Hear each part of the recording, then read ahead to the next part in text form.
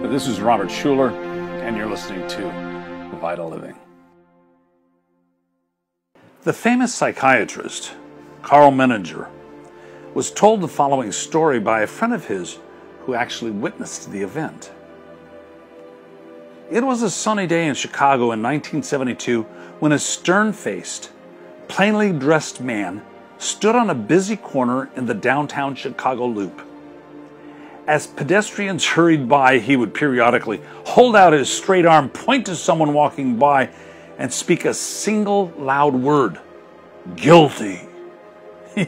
He would then lower his arm and resume his stance while waiting for the next victim. The effect of the man's action was unnerving, to say the least, and those receiving his glaring accusation would pause, lower their eyes, and move quickly away.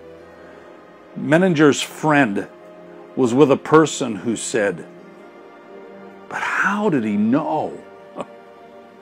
Truth be told, it didn't matter to whom the strange man pointed that day.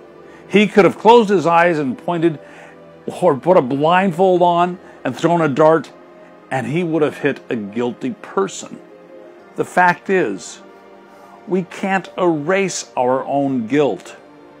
But God provided an innocent man, His Son, Jesus, to create an exchange. We give Him our guilt, and He gives us His innocence.